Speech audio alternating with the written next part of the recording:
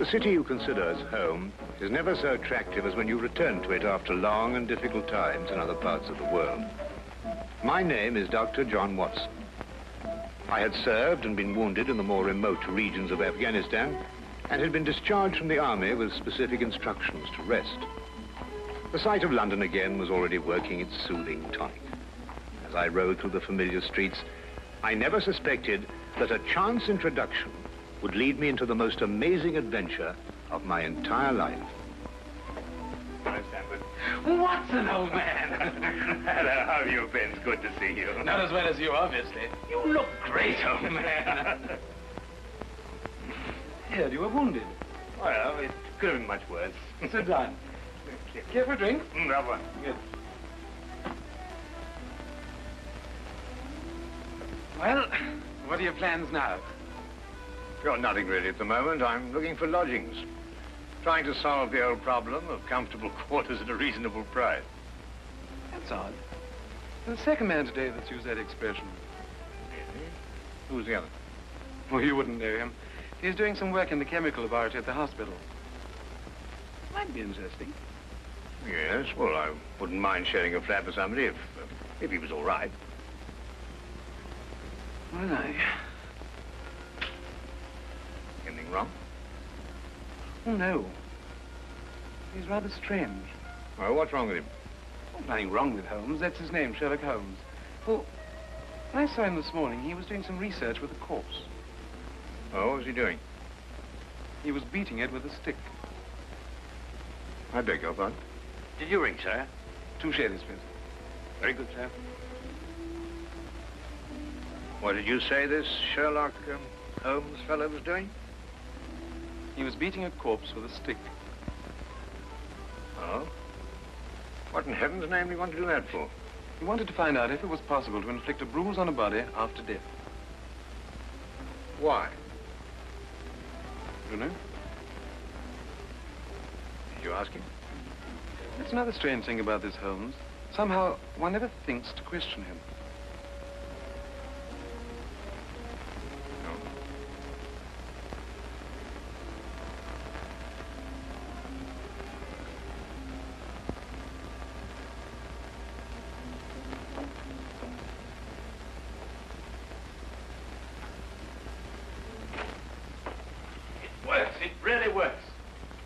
You've just entered the greatest chapter in the history of forensic medicine.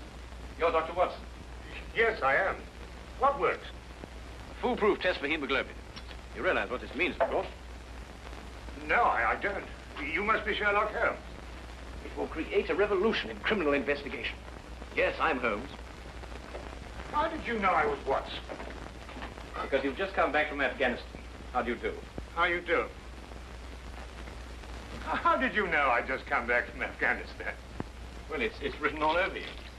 The problem has generally been that a man is suspected of a crime months after the crime is committed. Then when they find bloodstains on objects of clothing, they can't be sure if it's blood, mud, or rust stains. But this solves the whole thing, of course. Oh, of course. Of course. Stamford told me you're looking for someone to share a flat you'd found.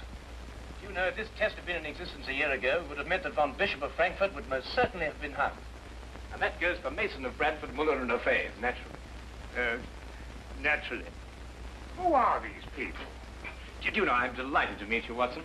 I think you'll like the flat. It's in Baker Street, by the way. Oh, we could pop round this afternoon and have a look at it if you care. Yes. Oh, yes, rather. I'd like that. Good. Did you mind if I play the violin? No, go right ahead. No, I don't mean now. I mean when we're sharing the flat.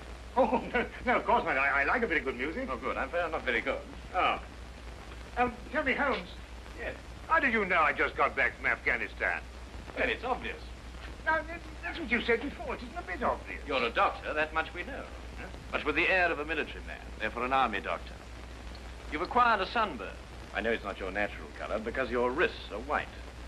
Your eyes tell me that you've recently been ill. I'd say some sort of tropical fever. You use your left arm stiffly as though you'd sustained a wound. Now the problem becomes, where would an army doctor have contracted a fever, sustained a wound? And the answer, my dear Watson, is in the present campaign in Afghanistan, naturally. Naturally. Of course, it's obvious. Naturally. Weeks examined the rooms at 221B Baker Street that afternoon and promptly moved in on the following day. I had, at this point, known Sherlock Holmes for only 24 hours. But the man's fantastic powers of perception, coupled with the almost unpredictable personality I'd ever encountered, kept me in a state of constant surprise when I wasn't being shocked. It was unbelievable, the things he knew and the things he didn't know. Now, really, my dear Holmes, you mean to tell me you didn't know that the Earth moved around the sun? Really? But every school child knows that. Well, now I know it, too. And I shall promptly proceed to forget it. But why? Yes. Why? Why should I remember it? Well, because it's a natural phenomenon. Well, is it important? Does it affect us? If you told me the Earth went round the moon, would it make any possible difference to our way of life? Well, to put it that way, no. Then it's useless information, and I shall do my best to forget it. I advise you to do the same. At times, I thought the man was joking and simply having a bit of fun at my expense. But I soon learned that he was in dead earnest. I also, unknown to him, made a brief classification of the man's knowledge. Literature? Nothing. Philosophy? Nothing. Astronomy? Nothing. Politics? Disinterested. Botany? He knew everything there was to know about poisons and absolutely nothing about practical gardening. Chemistry? Profound. Sensational literature? Without question, Sherlock Holmes knew the details of every horror perpetrated in the last 100 years.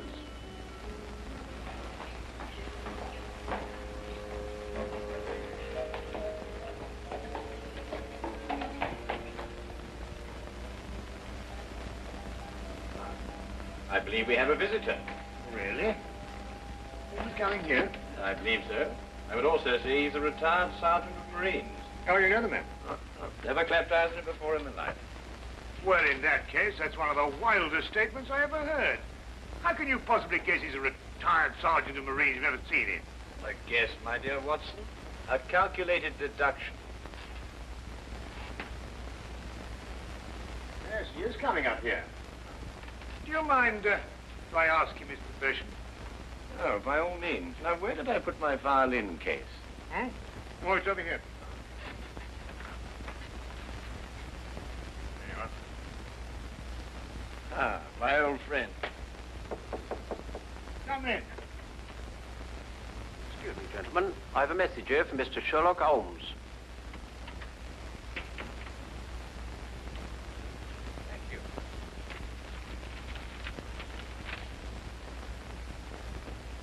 Excuse me. Sir? Do you mind telling me your occupation? Not at all, sir. I'm a civil servant employed by the police department. Thank you. I just wondered. Not at all, sir. How long have you been with the police department? Just a year, sir. Before that, I was a sergeant in the Marines. Good day, gentlemen. How did you know? An interesting letter, Watson. A very interesting letter. Perhaps you'd like to come with me. Where? To catch a murderer, of course. Of course.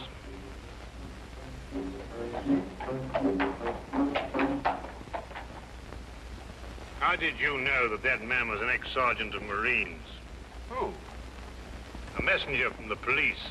Oh, yes, the retired sergeant of Marines. That's what I said.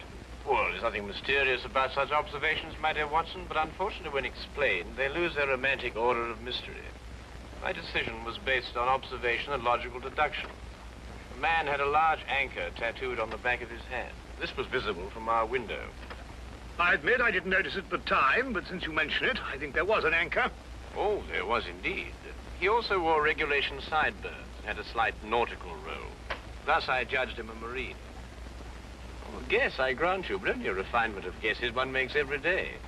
Don't be so disgruntled, Watson. Test your own powers of observation. We are entering the perfect situation. Oh, what are we entering? A house that holds a murdered man.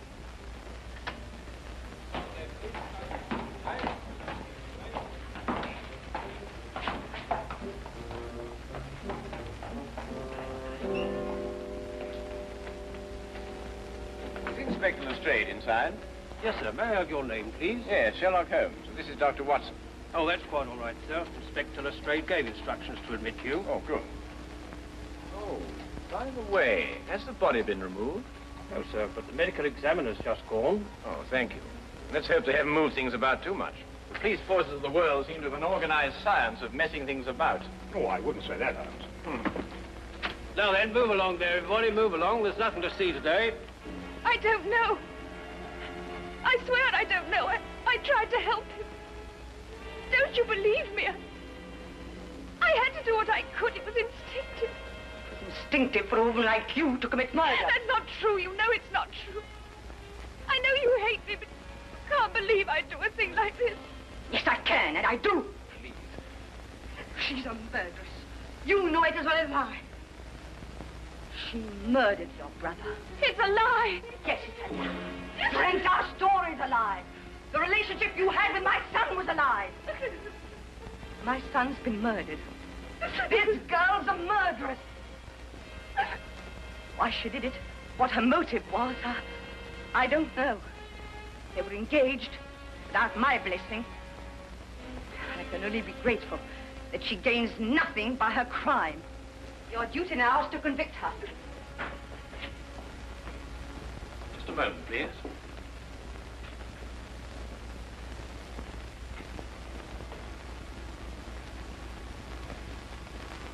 Notice the angle of incision, Watson. Yes. Well, the force of the blow and the general penetration of the upper region of the chest. How long would you estimate before loss of consciousness? Well, it's difficult to say. 30 seconds. Minutes? Oh, between the two. I see. And death? Shortly thereafter. 2 minutes? 3? 3 or 4, I'd say. Thank you, Watson. All right, take him out. Ah, forgive the interruption. I would prefer to have been invited before the body had been moved. I thought you'd be interested, Holmes. Oh, thank you, Lestrade. Well, may I introduce my friend, Dr. Watson, Inspector Lestrade of Scotland Yard? How do you do? How do you do? So you're completely stuck, eh, Lestrade? What do you mean? Well, you thought I'd be interested. Why don't you admit it? You're in a jam. Magnificent cabinet work, don't you think? What you say isn't exactly true, Holmes. I've done you a favor. This is an interesting case. Of course, there are 1 or 2 unexplained details, but I don't believe it'll be long before we're What's clear. your principal problem? There's no motive. I found this girl with a knife in her hand. My brother lying dead on the floor. I found Peter on the floor. I tried to help him By stabbing him? by removing the knife. Anybody would have done the same thing. I love him. Oh, my dear young lady, there's no cause for you to alarm yourself. No one's accusing you of, well, of what happened. This would be a clear-cut case if only she had a reason for murdering him. There happened to be a policeman outside the house during the murder, and he said that no one came in except her. Well, what about the others? Who benefits by her death? Well, no one. The estate was left in such a way that if he died before he married, everything went to charity. My dear Inspector Lestrade, he didn't die before he married. This young lady and the man whose body was carried out of here have been married for at least a week. In the event of his death, I imagine everything passes to her.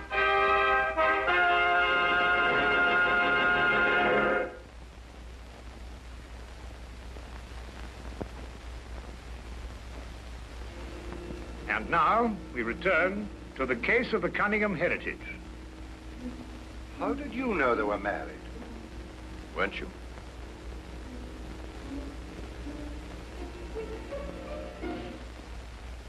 Yes, a week ago. Then you do benefit by my brother's death. You're his heir. I don't know if I am or not. I only know I didn't kill him. I swear I didn't. Where were you married? We went down to Brighton last weekend. Well, why didn't Peter say anything about it? I don't know. He asked me not to say anything, so of course I didn't. I'm afraid, young lady, I'll have to ask you to accompany me to headquarters. I understand.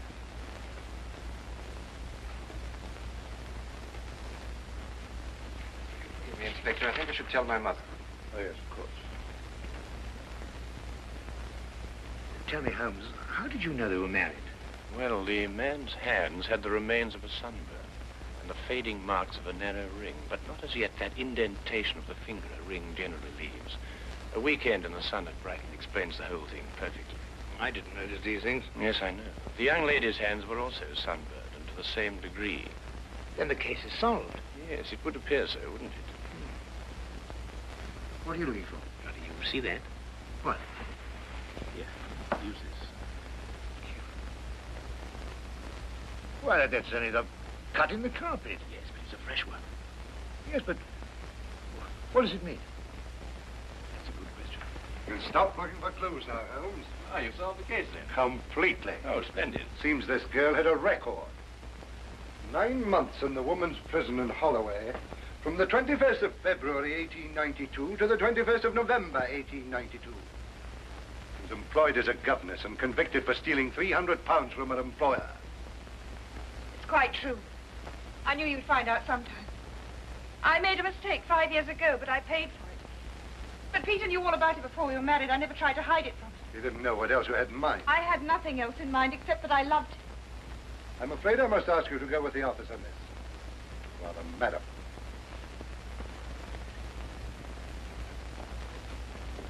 Well, that's how I like my cases. Fast and simple. Oh, indeed. You must tell me some more about it. Well, there's nothing to tell, really. Her story was that Peter asked her to call here at 10 sharp. She arrived, found the door open for her, came in here and found him writhing on the floor with a knife in his chest. She screamed, pulled it out. Just then, Brother Ralph walked in. Peter died without saying another word. So she stabbed him for the inheritance and was caught in the act. Simple. Well, falling off a log. Couldn't be simpler, could it, Watson? Well, I still think it's a tragedy. Yes, but in my job, Dr. Watson, we run up against it all the time. Cigar? No, thank you. Well, I suppose you've had some amazing adventures. Yes, but one learns to have a real philosophy of life and get a good perspective. Yes, I suppose. But just the same, I think it's a pity. Just another case of a clever girl being too clever. The clever girl who intended to murder her husband, he certainly chose the most stupid possible way to commit the crime. What was that? Well, what's this? Checkbook. Oh, amazing deduction, Lestrade. Look. So Peter Cunningham drew a check for £1,000. 6 weeks ago, and 5 weeks ago, and 4, and 3, and 2, and that's all. Well? They're drawn to cash. Well, I don't get your point. He was a very rich man. Well, it's a great deal of cash. It was his own money. I suppose he could do what he liked with it. You may have hit the proverbial nail, Lestrade. Now, look here, Holmes. You're trying to start something that just doesn't exist. Oh, do you think so? I have a great deal of respect for your opinion, Holmes. But your trouble is that you can't leave things alone. If there isn't a mystery, you have to make one, or you're not happy. You're right, I'm not happy. There are marks on the carpet indicating a struggle. The man whose body was carried out of here was over 6 feet in height. If he had struggled with the girl who had left here, I don't think he'd have lost. She surprised him. Oh, but he was expecting her. That's her story. I'd say she sneaked up on him. What, had stabbed him in the chest? How do you sneak up on someone and stab him in the chest, Lestrade? Now, look here, Holmes. You're trying to start something, and I just won't stand for it. That girl's a jailbird, and she's guilty, and she's going to hang. And that's the end of the case. I see Inspector Lestrade is up to his usual mental gymnastics, trying to hammer square pegs into round holes. Well, Lord, it's been a great pleasure meeting you, Inspector. I warn you to keep away from that man, Holmes, or you'll be insane in less than a week.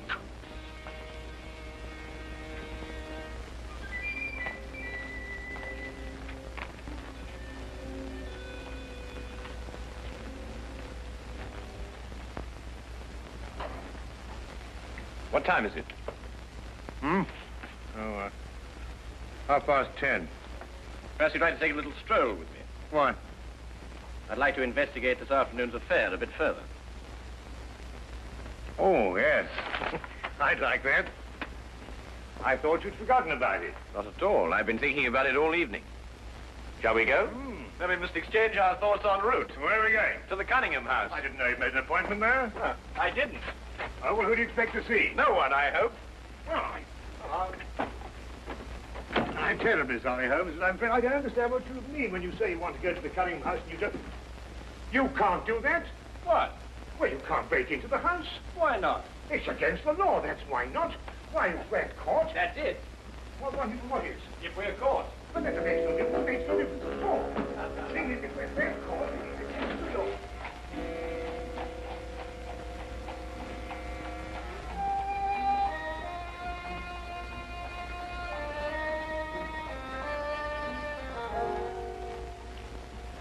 quickly now. But look, Holmes, we can't... Come on.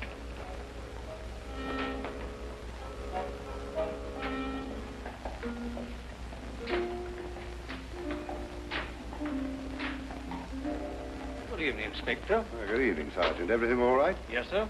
I just thought Sherlock Holmes might have dropped by. Where'd you get the key? The key's a burglar's too. A burglar's too?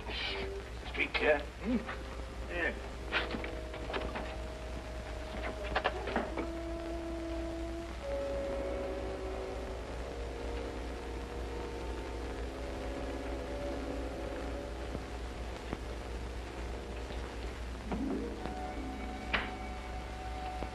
How do you know he's out? Because I had a spy watching the house. Go through that cabinet.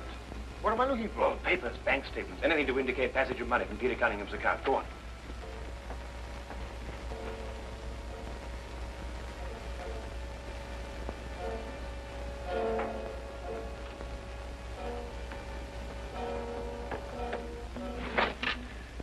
It's absolutely ridiculous. Looking for something and you don't know what in order to catch somebody and you don't know who.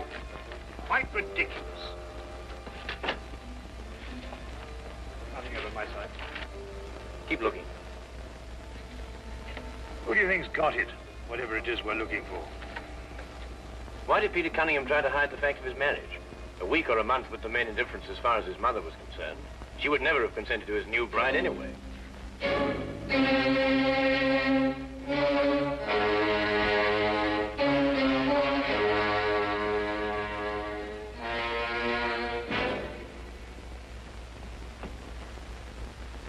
He married her to prove to me that my blackmail wouldn't stop him. And then he withheld the fact in order to give me 1 week to clear out of the country before he exposed me. The money he paid you went to buying up your promissory notes. I was being pressed, Mr. Holmes. My brother's engagement to a jailbird gave me a perfect opportunity to extract a little money from him. In fact, if he hadn't been such a bullhead, it would have gone on for quite some time. The jailbird, as you put it, makes the perfect murder suspect. Perfect, Mr. Holmes. And you and Dr. Watson make perfect burglary suspects. When I report your death to the police, they can't possibly blame me for defending the sanctity of my home.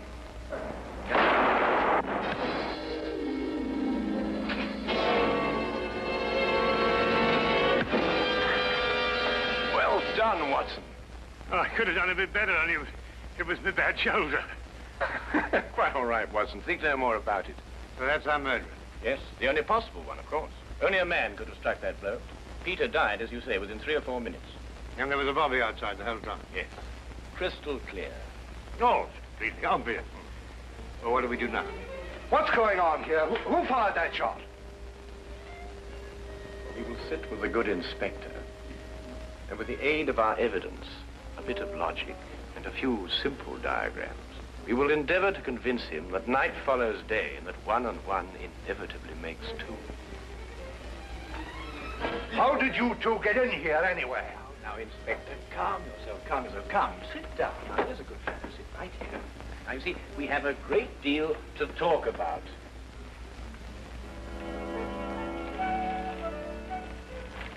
Also present with Inspector Lestrade was Dr. John Watson and a personal friend of the inspector's, Mr. Sherlock Holmes. This is ridiculous. It's fantastic. This isn't the way it happened at all. This will revolutionize investigation, Watson. This whole account is a lie. Fingerprints, Watson. That's the coming thing. Oh, nonsense. What are you going to do about this? A bit more research. Here, give me your fingers on this sheet of paper. Oh, were you going to sit there with these disgusting little smudges and let them get away with this? Beg your pardon? Well, I won't. They're going to hear from me. Brilliant Inspector Lestrade, indeed. Why, it took you 3 hours to convince that bonehead. I don't know. Never in mind his life I heard. I said he was innocent.